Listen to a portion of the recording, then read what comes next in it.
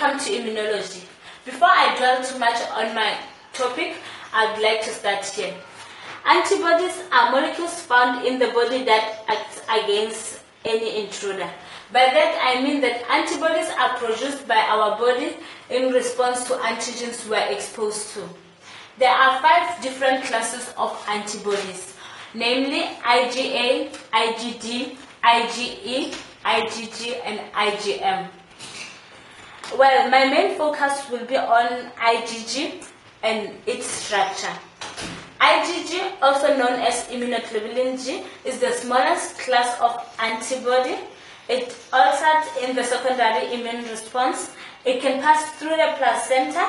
It only binds to gamma receptors. It's the only class where MHC restriction can occur, and is the only class of antibody where enzyme papain and pepsin reacts on.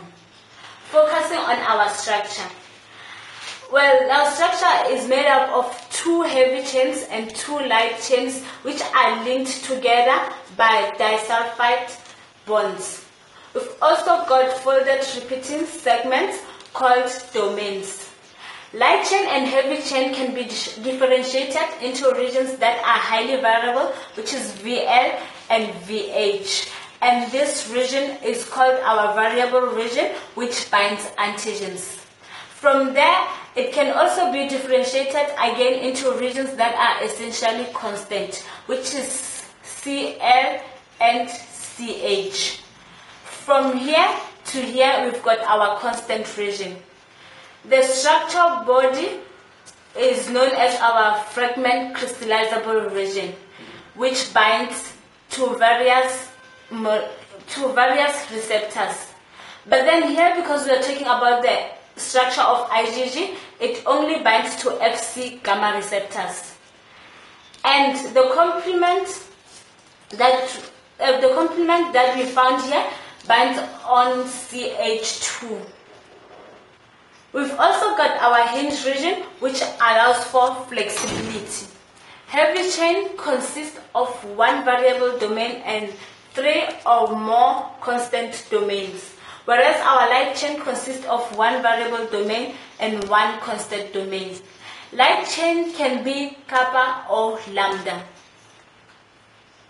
As I've said in the beginning that IgG is the only class of antibody where enzyme papain and pepsin react on.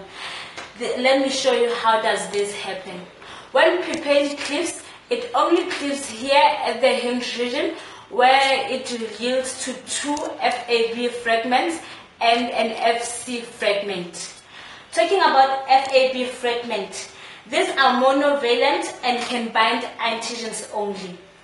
Well, enzyme pepsin, when it cleaves the human immunoglobulin heavy chain to form divalent squared FAB fragment and a degraded FC fragment.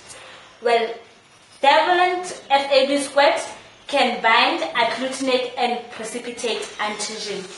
The other thing is that IgG can bind to specific cells.